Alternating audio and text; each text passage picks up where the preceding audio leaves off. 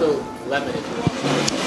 Ah, that's all right. Wow. And this is on the first shot you're asking these questions. Maybe I'll repeat the question. Where are we going after this?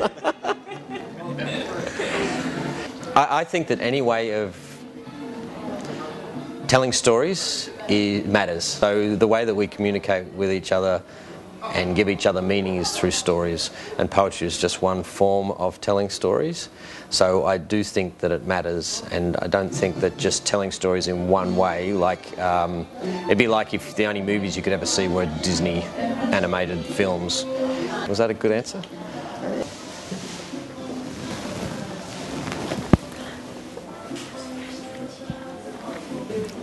I can remember the worst introduction to a poem I've ever heard.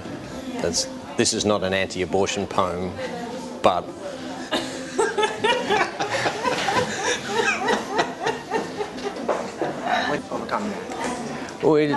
So I've had times when I've momentarily forgot something, and you just pause, and 9 times out of 10 the audience doesn't notice. I've had other times when I have forgotten a line and then I've had to skip something, and again they don't notice that I've skipped part of what I wanted to perform. I've had a couple of occasions when I've frozen up and that, but not that many, fortunately. Yeah. Okay. Oh, in the answer. So, I think there's an element of performance poetry and slam poetry that is very political and bland in my mind.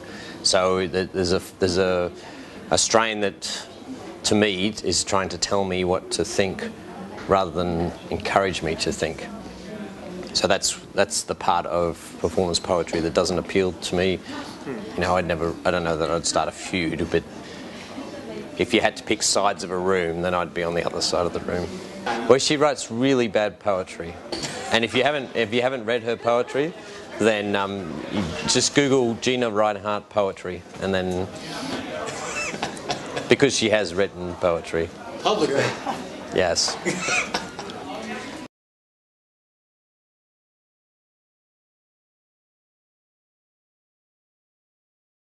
Starting a feud, or, you know, dropping some caps in some guy, or whatever you say, I don't know.